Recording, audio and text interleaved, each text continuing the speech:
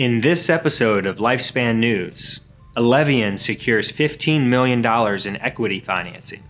Avoiding osteoporosis with alpha-ketoglutarate. There's a new scaffold for liver regeneration. A gene has been discovered to alleviate obesity. Healthy longevity for all wins the vote for the global health reset. Welcome to Lifespan News, your source for longevity science updates. I'm your host, Brent Nally. If you missed our last episode, then you can watch it by clicking the card above. We encourage you to check the description below for links to these stories. Lifespan News is part of Life Extend Show, or X10 for short, and both are moving to X10's own YouTube channel soon. We encourage you to subscribe to X10's own YouTube channel by clicking the card above. You can also find a link in the description below. Once you're subscribed, be sure to click the notification bell and select all notifications to ensure you don't miss any videos. While you're there, be sure to watch X10's new channel trailer.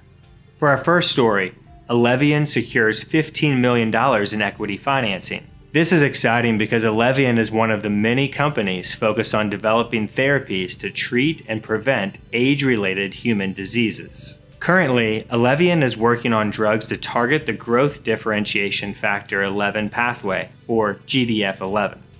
According to previous research, administration of this molecule to aged mice reduces age-related cardiac hypertrophy, that is, the abnormal enlargement of heart volume, improves exercise capacity and skeletal muscular repair, and more. Elevian's hope is that targeting the GDF11 pathway can lead to tissue rejuvenation. So far, so good, in that their lead drug candidate has had positive effects in preclinical models of several age-related conditions. Thanks to a $15 million equity financing deal that Elevian recently closed, Elevian will be able to move GDF11 to human trials. Initially, the drug will be tested on stroke patients, but Elevian hopes to conduct further trials to test the drug against other age-related conditions. If you'd like to learn more about this story, then as always, check out the link in the description below. For our next story, a well-known supplement may be able to fight age-related bone loss. Osteoporosis increases the risk of bone fractures in older people, harming them as individuals and increasing the load on hospitals as the average age of the population rises. Earlier experiments have shown that alpha-ketoglutarate, or AKG, promotes bone development in rats and lambs and delays the decline of rapid, coordinated movement in worms. Now, a team of researchers in China and the United States tested how AKG affects bone mass, bone loss, and healing in mice and rats. The researchers found that AKG treatment increased bone mass and density.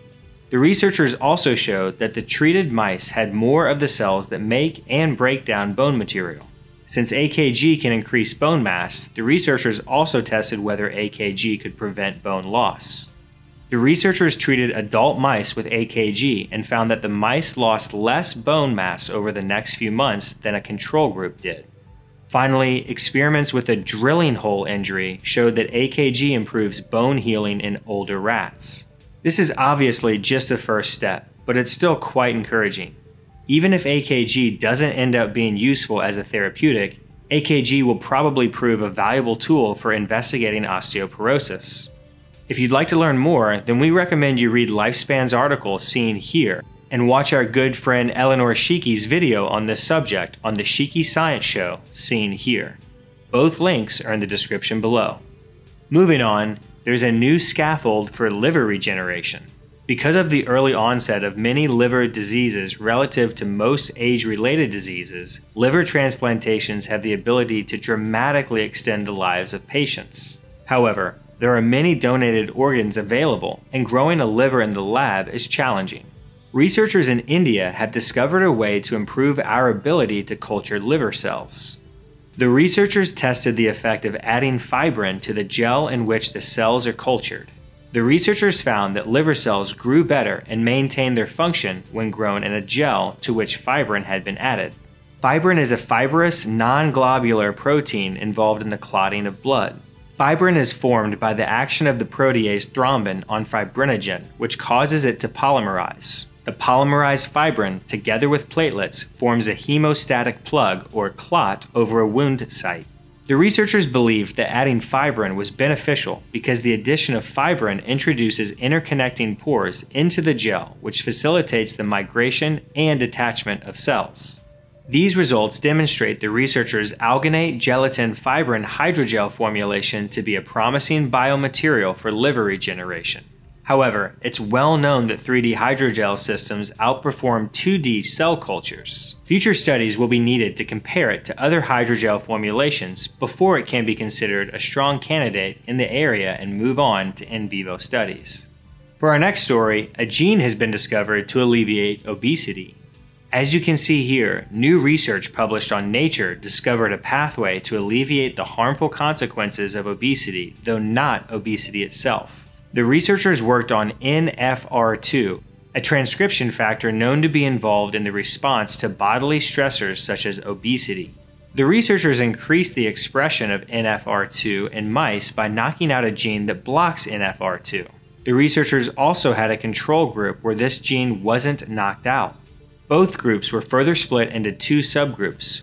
One was fed a high-fat diet while the other ate normally. Mice with higher NFR2 levels also had improved insulin sensitivity and got less fat than the controls. Still, the gene that blocked NFR2 is known to have effects on hundreds more, one of which is NQO1.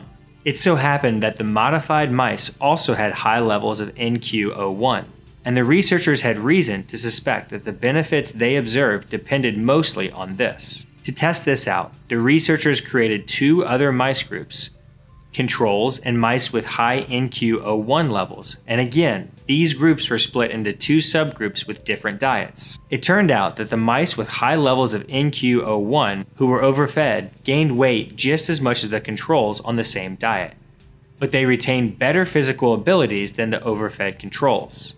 So, NQO1 overexpression seemed to grant better insulin sensitivity, but also to reduce the chronic inflammation typically caused by obesity. There's even more interesting details to this story, which you can find in the link in the description below. For our final story, healthy longevity for all wins the vote for the global health reset. A recent Forbes article seen here by Tina Woods underlines an important beneficial side effect of the otherwise disastrous COVID-19 pandemic. COVID-19 has proven to greatly disproportionately affect the elderly, and it appears that one of the mechanisms through which this happens involves the chronic age-related inflammation known as inflammaging. This fact appears to be serving as a wake-up call on the importance to target basic aging mechanisms in order to reduce the vulnerability of the aged during epidemics or pandemics. It also shows that deep down, the public may actually care more than previously thought about the health of the elderly, especially considering the massive measures and restrictions that have been put in place in order to keep the elderly safe from the harmful effects of COVID-19. For these and other reasons, many experts of the longevity community are speaking up, as you can read in the article linked below. We hope that the COVID-19 pandemic will have, at the very least, helped at accelerating aging research, funding, and awareness. That's all the news for this video. Before you go, there's a few free, quick, and simple things that you can do to help us solve the human aging problem. If you haven't already, please make sure that you like this video, share this video on your social media, let us know what you think in the comments below, and also if you haven't already, please make sure that you're subscribed and you have the notification bell turned to all notifications. We really appreciate it, and we look forward to seeing you in the next video, at least as healthy as you are now.